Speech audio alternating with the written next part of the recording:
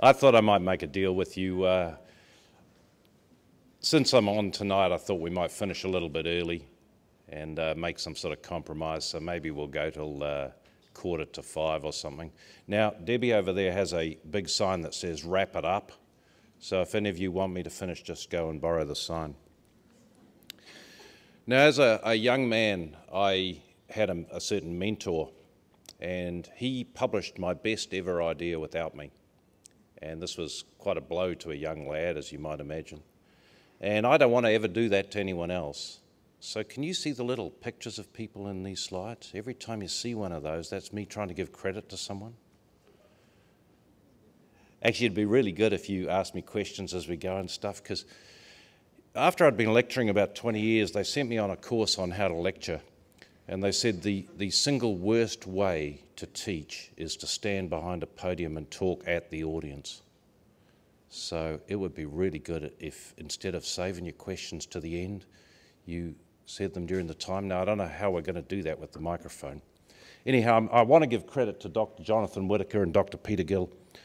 You might think I'm defending my baby here, and to some extent I am. That's because we three hold the patent.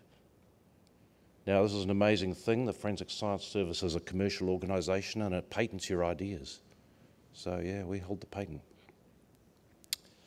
Anyhow, I can't actually teach my material in 2 hours.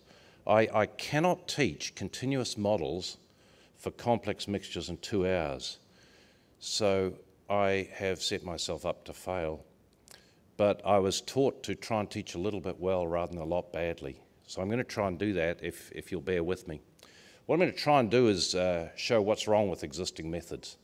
I believe we're coming to the end of the binary era, and that's true both of random man not excluded and my old likelihood ratio methods. I believe we're coming to the end of those, and everyone in this room will see a transition to more advanced methods. The pressure for change is coming from a thing called a non-concordance. And I'm going to spend a little bit of time talking about that.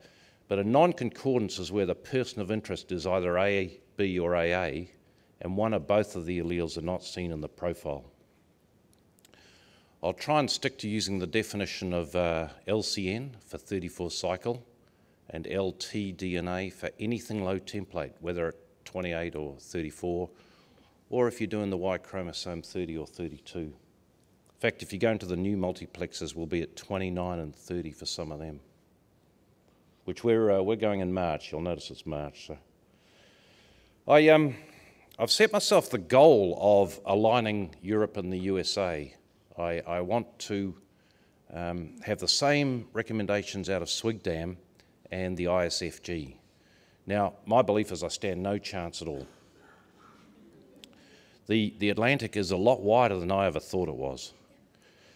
And I've thought long and hard about why this is, and the reason is we have no principles. Thanks for the titters.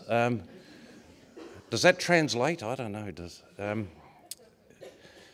I don't mean we're unprincipled. We just have not laid down the principles of how we make decisions. I'm very deathly serious, and I'm just going to show you a really little one. So there are two definitions of heterozygote balance.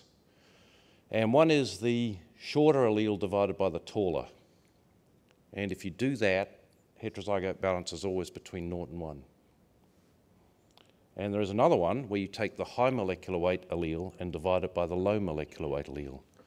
And heterozygote balance is between 0 and infinity. Now it turns out, well, I'll take you back a bit. A statistic is any description of the data, right? And when you make a statistic, you summarize the data. And whenever you summarize anything, you lose information, right? All summaries are losses. I hope that's self-evident. I mean, they probably taught you it at undergraduate.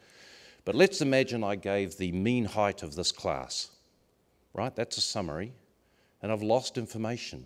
I could not recreate the height of every person in this class from the mean, but I could create the mean from the height of every person, right? I can go in one direction but not back. It's like a degradation of the knowledge. All right, I can calculate the top one from the bottom, but not the bottom one from the top. All right, I could always go in that direction, but I cannot go in that direction. The top one is a more degraded summary of the information. And the top one's what we all use, all right? I've given up, right? I must have said this, I don't know, 100 times in print or in lectures. And 3 very distinguished presenters have been up here today, all very intelligent men, and they all used the top one. And it is an inferior summary of the information. Now look, I'm not actually an academic imperialist. I feel no burning need to convert you all. If what I say doesn't make sense, just toss me out. I'm fine with that. But here it is done the other way. So here's heterozygote balance, and again you see me giving credit to some people. Defined the other way, and this is exactly the same graph as Todd and Michael gave, and it's exactly the same as the words that we've heard expressed about heterozygote balance. But you've all heard it said that it's, around, 0.6 or something. Well, it's actually between 0.6 and 1.66, and we know the high molecular weight allele amplifies slightly less. So can you see the average for that thing is just slightly below 1? All right, now I want to make a couple of other points. Everyone's talked a lot of sense. This thing is a continuum, right? That little variance just slowly gets bigger as the heights get lower. So just orientate you, heterozygote balance, average peak height. And it just slowly gets wider as the peaks get smaller. And this is entirely true at 28, which is what that is. If I cranked it up to 34, I would get exactly the same graph, but displaced to the right. In fact, we've done it, 28, 29, 30, 31. It just displaces to the right, and that's what Todd said less than half an hour ago. This is like the shape of our amplifications. And we believe it's entirely because of that sampling step at the start where you pipette the material out. You do not get an exact balance of the 2 alleles. Just introduce one other, the mixture proportion. We need to understand how much this varies across loci. So here we go. Here's the mixture proportion at locus 1, and here's the mixture proportion at locus 2. And we can do that at, say, 15 loci if you're using Identifiler. And there's some sort of average across that. And each one of those loci will be above or below that average. And I've tried to make a little picture there. And I plot the Ds, all right? These are the displacements from the average for each locus. And we see exactly the same picture. The mixture proportion is enormously consistent across loci as long as your peaks are big.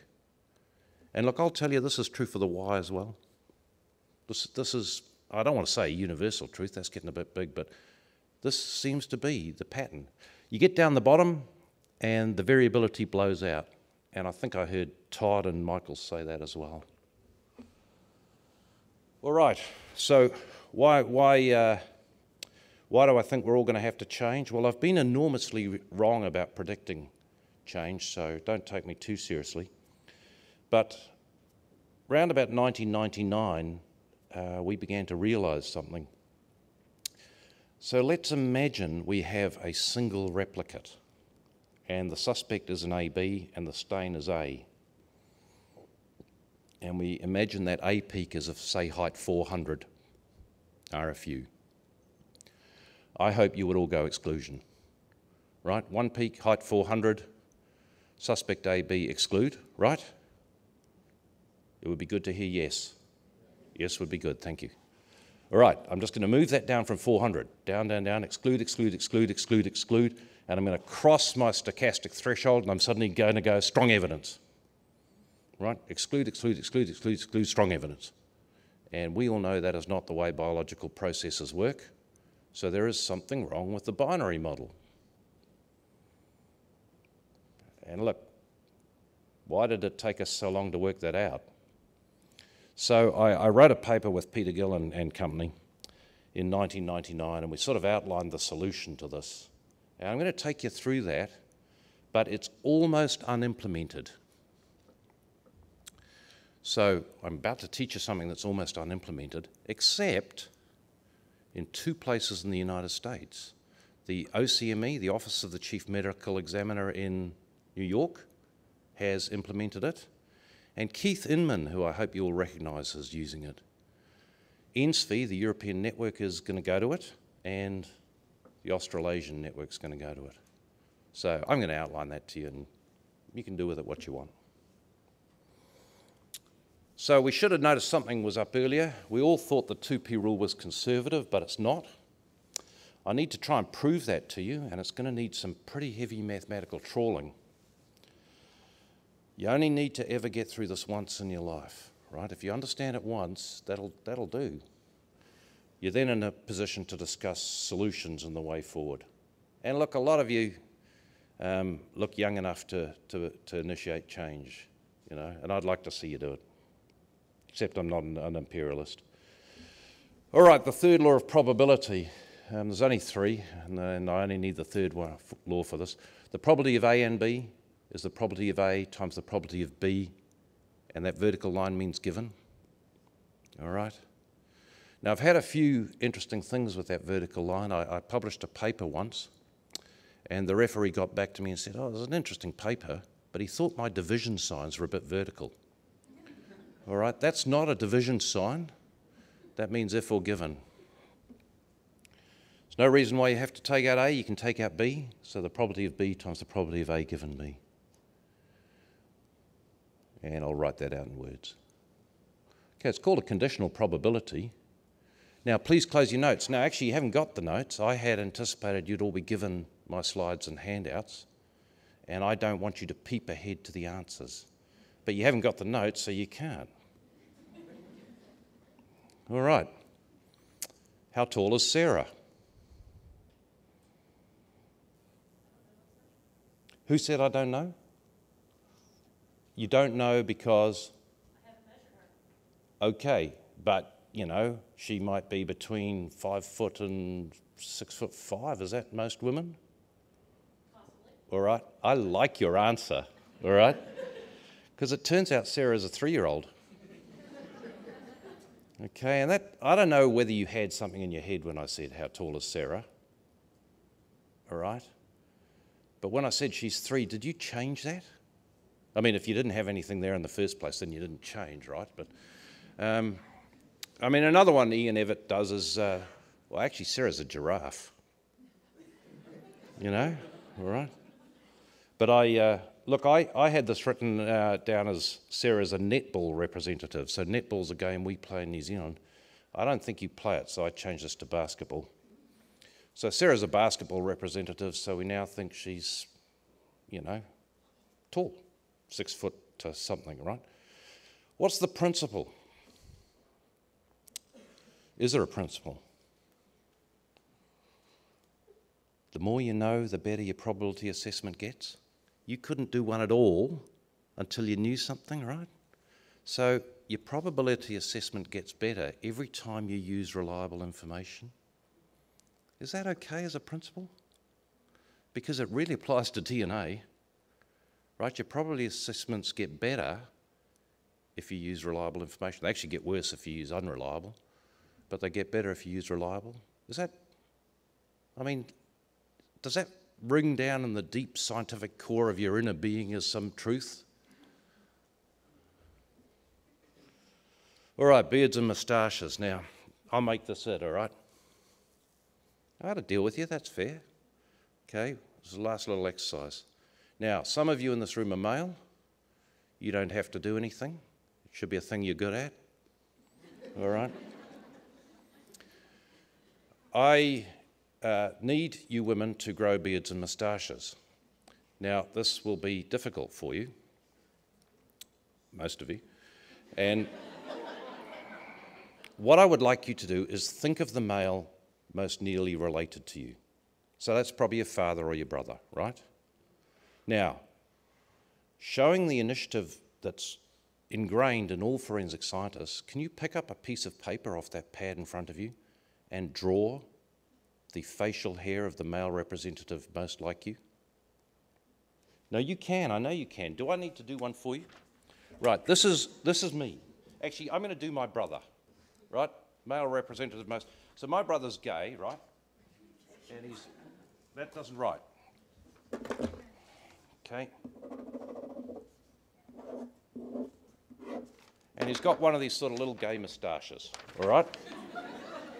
So can you women all please draw a little representation of the facial hair of...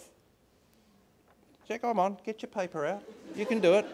Even people from Alaska can do this. Come on.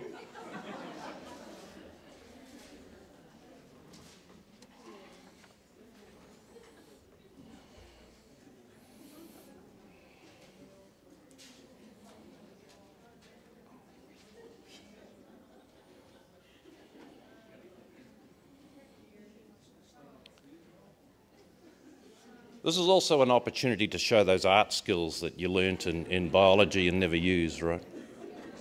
Actually, if you do as badly as me, you go to the bottom of the class. Has everyone got some little face now?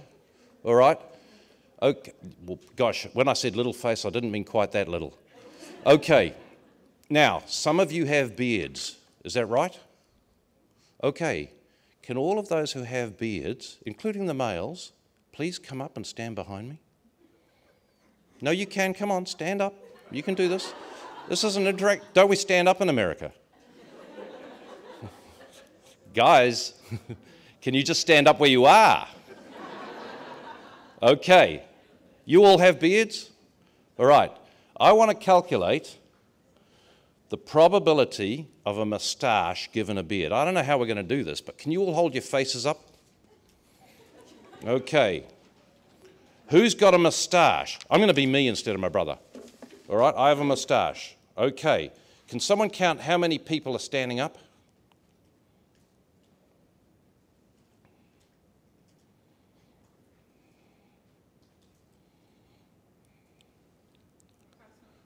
Okay, and how many have got moustaches? Hands up, moustaches. You definitely have a moustache. I can see you. I can't see that one over there. Oh, no, you have a moustache and a beard, don't you? All right. Okay, so there are 25 of us standing up and 30 of us have a moustache. Now, sit down, please. We had a mathematical meltdown there, okay? What I really want to show is, what does that vertical line mean, all right?